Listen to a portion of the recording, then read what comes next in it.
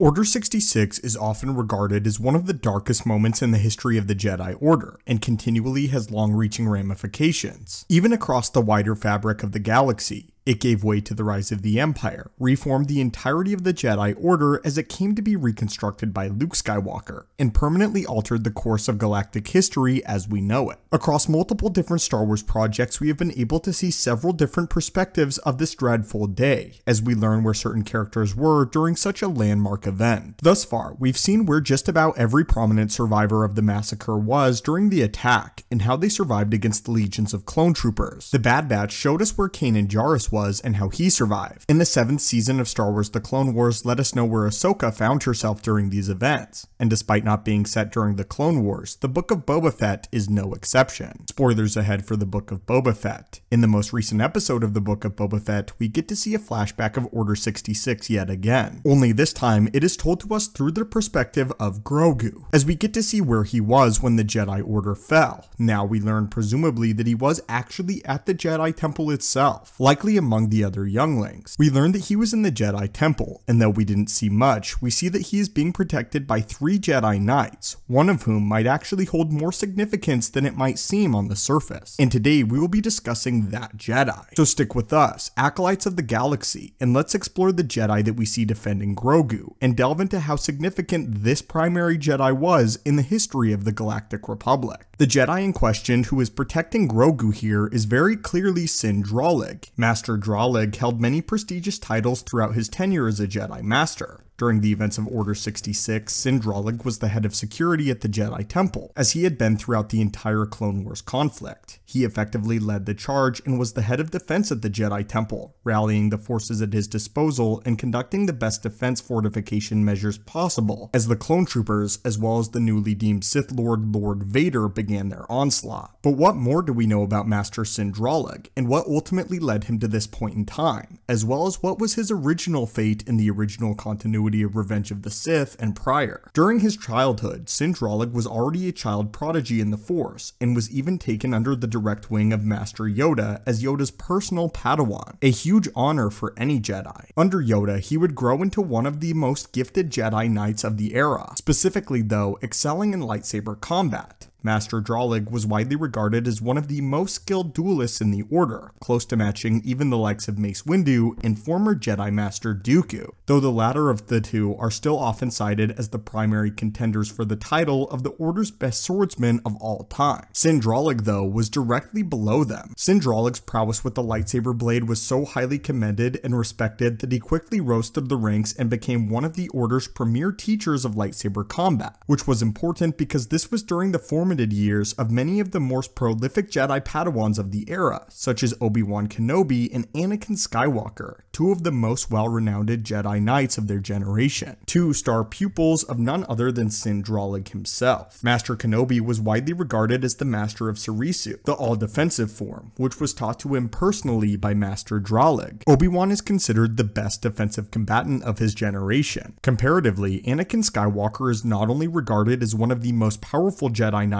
in terms of Force sensitivity, but his combat prowess as well, which led him to besting Count Dooku at just 20 years old, a student taken directly under the tutelage of Sin Drallig at the Jedi Temple, and whose teachings would one day ultimately be turned against him. The teachings of both these masters in terms of lightsaber combat can be traced back to the talented tutelage of Master Drallig, and the impact that he had on the young Jedi Knights when they were first starting out as lightsaber wielders, and many attributed the might of their combat prowess to the teachings of Master Drallig himself. Master Drallig's talent in combat was so reputable that even the likes of Master Dooku regarded Sin Drallig as a threat to both himself as well as General Grievous, and Dooku is often cited as the single greatest swordsman of the Order, leading us to wonder how influential he might have been throughout the course of the Clone Wars if he was not often relegated to the Temple as the head of security forces, and just how impactful Sin Drallig could have become if he were allowed to join more active combat. The original canonical explanation of Sin Drallig's death was that he was one of the first Jedi executions orchestrated by Darth Vader. Pre-suit Vader in fact, meaning that this is quite possibly Darth Vader at his greatest potential within the dark side, and potentially his most powerful. In the original source material, when a newly reborn Darth Vader is marching on the Jedi Temple, he comes across Master Dralig, who puts up one of the most formidable fights of the Dark Lord's life, something that Vader would remember for the next 2 decades, and we actually see this in episode 3, but more on that in just a moment. Being the head of security and a gifted battle practitioner, Dralig posed a far more significant threat to the Dark Lord in terms of physical combat than most combatants that Vader would ever come to face in his long tenure as a Sith. Dralig was in fact the battle master at the time of the Jedi Order, having mastered all 7 forms of lightsaber combat, including the Forbidden form. However, Master Dralig was a practitioner and specialist in Form 6, Nyman, which was considered a style to be a jack of all trades but master of none. However, Dralig was believed to have brought this to its nth degree, meaning that instead of being a master of none, Dralig was a master of all. This is why it took so many clone troopers to take him down in the Order 66 sequence that we see him in protecting Grogu. It also marks just how important Grogu was that Dralig, as well as 2 other Jedi Padawans, were personally protecting the youngling, meaning that of course something we already knew, Grogu holds extreme importance to the Jedi Order. Eventually though, even Dralig would be bested by Darth Vader's new power, though the Book of Boba Fett seems to retcon this slightly, showcasing his death at the hands of a legion of clones as they open fire on him and the Jedi Knights that have rallied around him, with the intent of protecting a young Grogu. In Revenge of the Sith, the hologram of Master Dralig's death is the same hologram that Obi-Wan and Yoda find while infiltrating the Jedi Temple, finally uncovering the fullest extent of Anakin Skywalker's treachery, which might create a minor plot hole in the future. Though the battle is not drawn out in the movie, the novelization sheds more light on what took place here, and does more in depth of a job of illustrating Dralig's combat prowess and the threat that he posed directly to Vader,